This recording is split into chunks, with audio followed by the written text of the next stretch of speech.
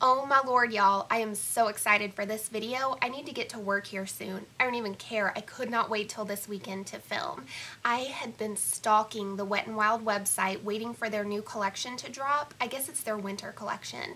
I wanted this new foundation so badly for Cruelty-Free Foundation Friday. And I did get the new concealer and the new powder. Unfortunately, I don't have the powder here to show y'all because it was missing from my order. So today we are going to be testing out the new Photo Focus foundation and Photo Focus concealer from Wet n Wild. So let me give you a rundown on the foundation. This is the Wet n Wild Photo Focus foundation. It is $5.99. That is an amazing price. That's some of the most affordable foundation I've ever seen at the drugstore. And they did release 20 shades right off the bat. That is like unheard of for a new foundation at the drugstore. Most companies will release like 8 to 10, and then if the foundation does really well, it sells well, then they'll expand the shade range. But 20 shades right out the gate, that's very impressive to me. And it appears on the website that they have very, very light all the way to very deep. Again, we're going to have to see that in store to see if that's actually accurate. Hopefully it will be. Also, what I think is so cool with this new launch is that these two products, I know for a fact, are vegan. They started adding a little V on the back of their packaging. That is so handy, little visual aid there to just verify that it's vegan. So the only claims that I can find on this whole range is the whole photo focus thing. That it does seem a little bit gimmicky to me too, that there is supposed to be no flashback and it was tested under all these different lighting. It's on the box. Clear blue sunlit, outdoor, indoor, fluorescent, bathroom, nightclub light, and it's never supposed to flashback in all those settings. You know, I do appreciate that, definitely, but I just know to not wear a foundation with sunscreen in it if I'm going to be having flash photography done. Anyways, we will test it out just in case. I'll do a flash photo just to verify that. Let's talk about the concealer. This is $3.99, great price, and there are 6 shades in this range. Unfortunately, hold on, this is light ivory. This is the lightest shade in this range. It's darker than my foundation, which this is the 5th shade in the range. I don't know how that's going to work. I am going to try it out today just for testing purposes, but I may have to use this in the summer, like as my summer concealer when I'm darker. I do think I'll be able to use it. It's just going to have to be when I'm a little bit darker. Well, I think I covered pretty much anything I could think of, so let's just go ahead and get into the application. I do have my Real Technique sponge wet here to go, and then I do have my Up and Up foundation brush here. Again, I'm a sponge fanatic. That's all I typically use, so if it applies well with this, that's just what I'm going to go for. And it does appear to have one of these annoying spatula applicators that I am not a fan of. I highly recommend that you do not rub it on your face like this and then stick it back into the bottle. That is disgusting. So I'm just going to scrape some out on the back of my hand that has been freshly washed, always before makeup application. I'm a little bit of a germaphobe if you haven't been able to notice.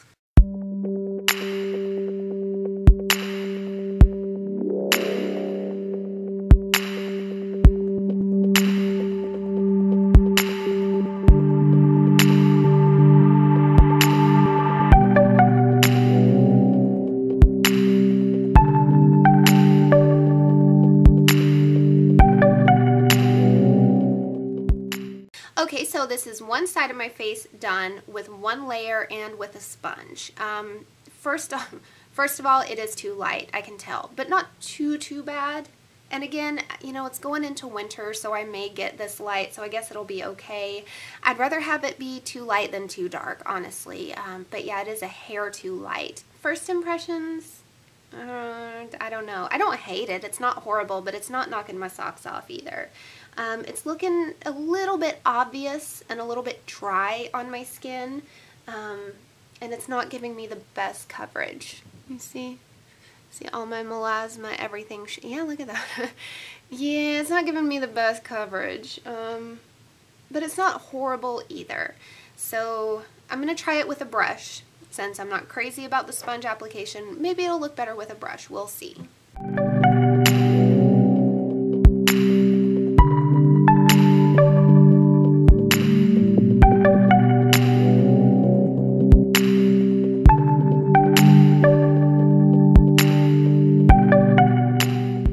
You know when you put like a really thick layer layer of sunscreen on when you're about to like hit the pool or the beach or something like that, and you feel it on your skin until it kind of soaks in. That's what my face feels like right now. I can feel it on my face. And that's interesting because it's a lot thinner than, say, like the Kat Von D, which I don't feel on my face hardly at all. Okay, so this is it. I really don't want to try to add another layer because I'm afraid it's just going to get more cakey and cakey. I would say I have medium coverage. Yep, probably medium. Maybe light medium. And it feels very, very thick on the skin, so I'm just going to leave it like this, set it with powder, and see how it does. I really don't want to mess with it anymore. I feel like the more I try to blend and blend and blend, it just kind of stirs it all up. So I feel like just letting it stay where it is the best option right now. But initially, I'm not very happy. I'm not. This sucks. I was so excited about this. Maybe it'll look better throughout the day. Maybe it will. Alright, let's go for the concealer. We're going to have to see. If this is way, way too dark, I'm not going to be able to do it. I'm not going to go to work with raccoon eyes.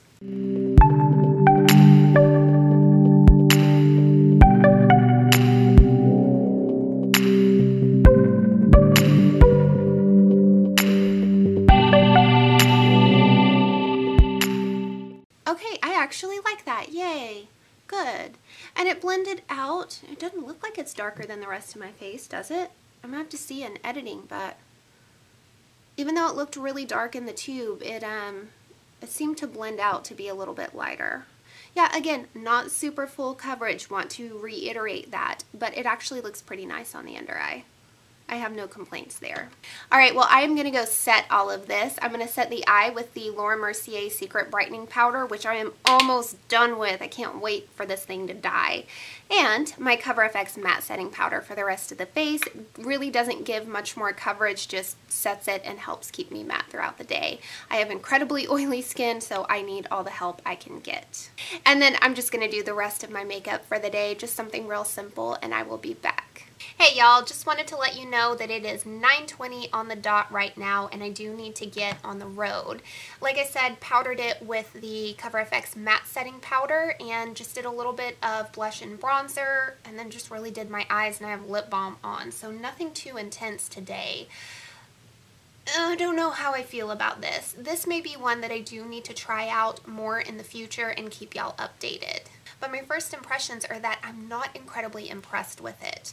And part of me says, like, it's $6, what can you expect? But then my other part's like, no, that's bull. You can find wonderful foundations at the drugstore, and no matter what price it is, it needs to hold its own. Anyways, I better go. It's kind of bumming me out. I was so looking forward to this one. Anyways, I'll check in with you guys in a little bit. I better get out of here. Hey y'all, thought I'd check in. It is 2 o'clock on the dot, and I'm just now going to lunch. I don't know why. I'm not hungry at all, but I know I need to eat. I just want to go to sleep. I want to go to sleep so badly. I was nodding off at my desk, and I got plenty of sleep last night. It just makes no sense. I think I'm just ready for a nice long Christmas break. So do y'all want to see why it is just absolutely wonderful to be a big sister to a 12-year-old boy? Just wait, hold on. So can y'all see that? Can y'all see the penises drawn all over my back windows? Don't know if you can. There's like big penises, little penises. It's like a whole damn family of dicks on my car. Yeah, they're absolutely everywhere. I took him and his friends to go get a red box 2 nights ago, something like that. I guess it like fogged up the windows or something, and they drew dicks everywhere. Why are they obsessed with dicks? It's so weird.